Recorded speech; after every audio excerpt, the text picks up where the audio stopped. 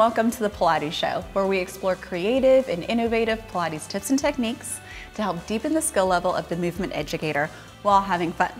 I'm your host, Casey Marie Hurt, and today we're going to be using the reformer for some release work.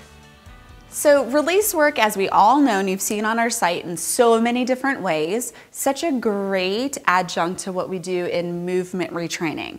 But sometimes it can be a little bit hard when you're teaching a reformer class to add it in to stop the class, to get the tennis balls or the overballs. So using the reformer in creative ways, in the ease of transition, you can just gotta look at the reformer for all the different ways we can use it. It's not just for exercise. The foot bar is a great place to add in a little bit of calf release. So you can do this before or after footwork, or before or after feet and straps, to really get the tissue of the calf to open up and start to move, especially if you're going to be doing or asking the body to do some pointing and flexing of the feet and ankles. So I'm going to have Jennifer place her calves on top of the foot bar. Now, for some people, this is going to be really, really sensitive, so you can always pad up the bar a little bit, and for others, the regular foot bar is just fine. So what I like to get clients to do is truly get their body to just relax and put as much weight as humanly possible from their leg bones onto the bar. And this might take a few breath cycles because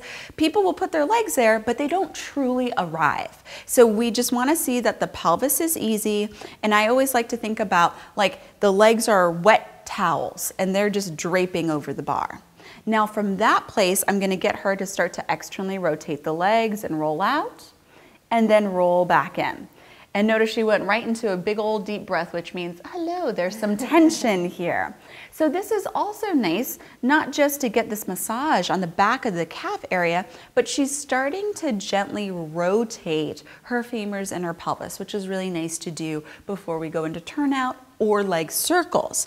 Now, for me as a teacher, I'm watching to see the topography of her rolling out. So as she goes in, it looks pretty smooth. But the minute she starts to go out, there's like this little speed bump area. Could you feel that, Jen? So what I'm gonna have Jen do is place her legs on the apex of the speed bump.